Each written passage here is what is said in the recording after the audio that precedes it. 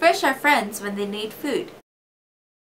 The coral grouper is a medium-sized fish that can be up to 20 inches long. They are not built to travel long distances, squeeze into small spaces, or smash coral, so their hunting strategy relies on using small bursts of speed to capture their prey in open water. The giant moray eel is the largest eel species and can reach up to 9.8 feet in length. Its hunting strategy relies on using its flexible body to maneuver into small crevices to capture its prey. Now, what do these two fish have to do with each other? The coral grouper teams up with the giant moray eel to work together and hunt prey it is incapable of capturing on its own. How does a grouper communicate such a complicated request to a fish of a different species? Like this! The grouper shimmies its entire body horizontally in front of the eel to team up for hunting. The shimmy is the grouper's way of saying, "Follow me."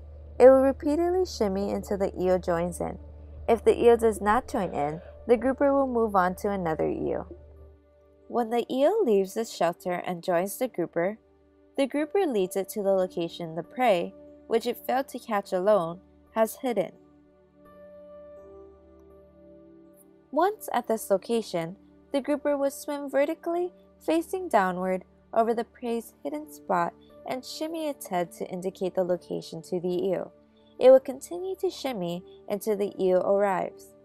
Once the eel arrives at the scene, the grouper can sit back and wait for either the eel to claim the prize or the eel to run the prey into open water, where the grouper will capture it. This is a food signal. The grouper communicates the location of the prey item by finding and capturing the attention of an eel, recruiting that eel, and leading the eel to the site of the hidden prey, which the eel can attempt to capture.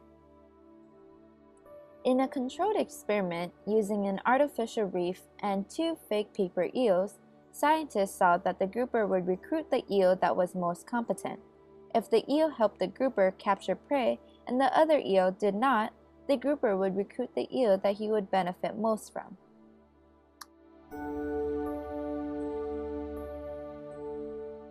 The communication is mutualistic.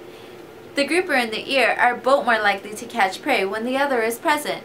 If the eel captures the prey, then the eel benefits. If the eel scares the prey out to an area where the grouper can capture it, then the grouper benefits. The communication is motivated by hunger.